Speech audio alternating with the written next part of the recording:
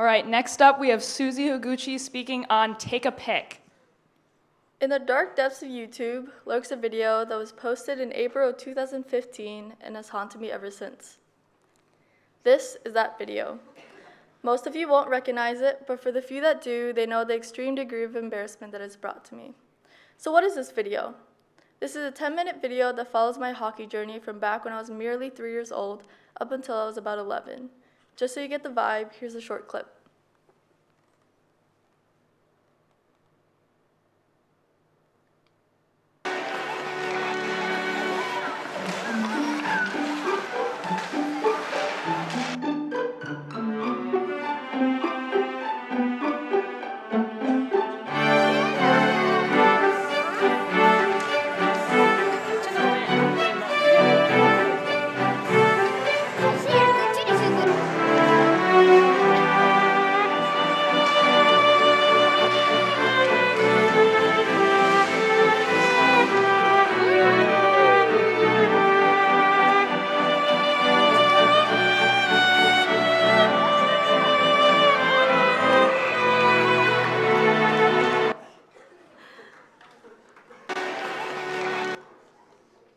So, what's the point of showing you this video?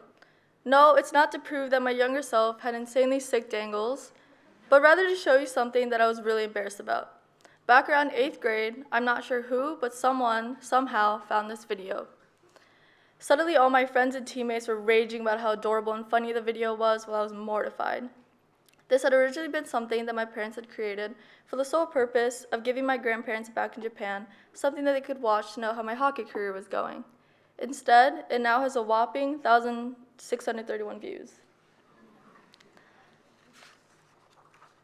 Anyways, the point that I'm trying to show is that although revealing this video to an entire high school audience was something that I would have never done back in middle school, it's now something that I can confidently use for the intro of my senior speech. I'm sure all of you can relate to this to some degree. Seeing an old picture that's only from a few years ago is terribly cringy, but seeing much older ones like baby pictures or toddler videos can be really funny and enjoyable. Today, I would like to use this logic to convince you all to take more pictures and videos now so that you have these memories to look back on when you're older. And what better way to convince you than by showing you my family's treasured childhood photos and videos and the benefits they have brought me.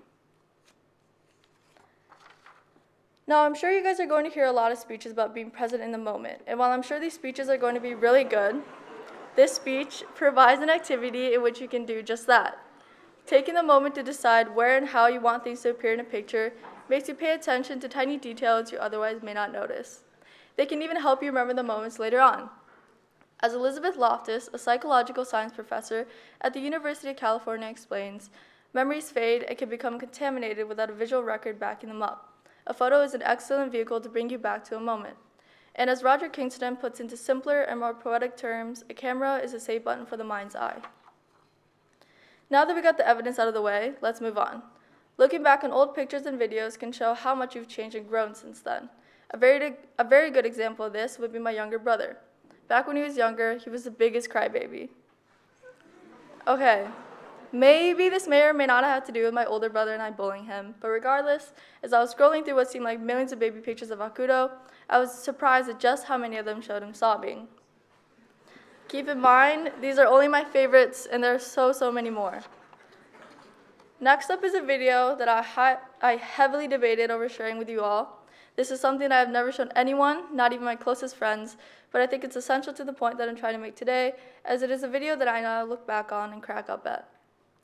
Just to provide a little bit of context, this is me and Hakuto. I'm about 9, and Haku's about 8. This is us at the talent show at our elementary school back in California, where we performed We Are Never Ever Getting Back Together by Taylor Swift. Without further ado, here it is.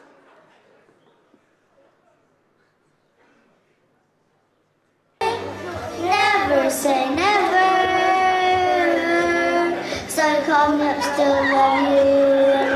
I mean, this is exhausting, you know, like we're never getting back together. Like ever.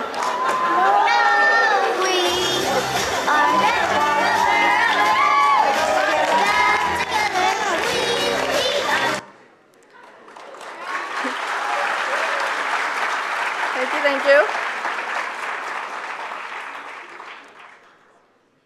my vocal skills may not be top tier, but you gotta admit the crowd loved it. And does this video make me so embarrassed that my soul actually physically hurts? Yes. Do I wish that my parents hadn't taken this video? Yes, but also no.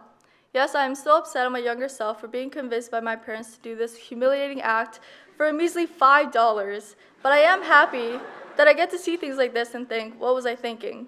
I think a big part of why I'm able to see this now and not crumble to my knees in front of you all is because I know this person is not the same person I am today.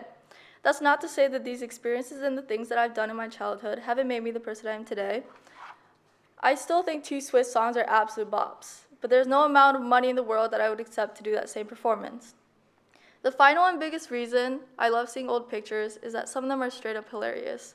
I feel like a lot of the stuff I've already shown you today contributes to this point, but here's a few more. Here are some crazy hair pictures.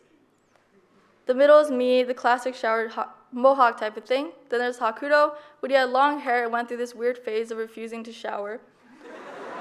Next up is one of my favorite pictures of all time. The glasses, the smirk, it's amazing.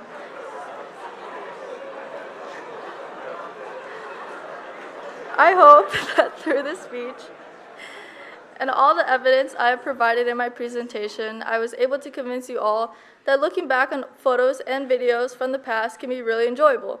And when you're old and wrinkly, trust me, you're going to want a ton of stuff you can look back on to remember all the memories you're making today. Thank you.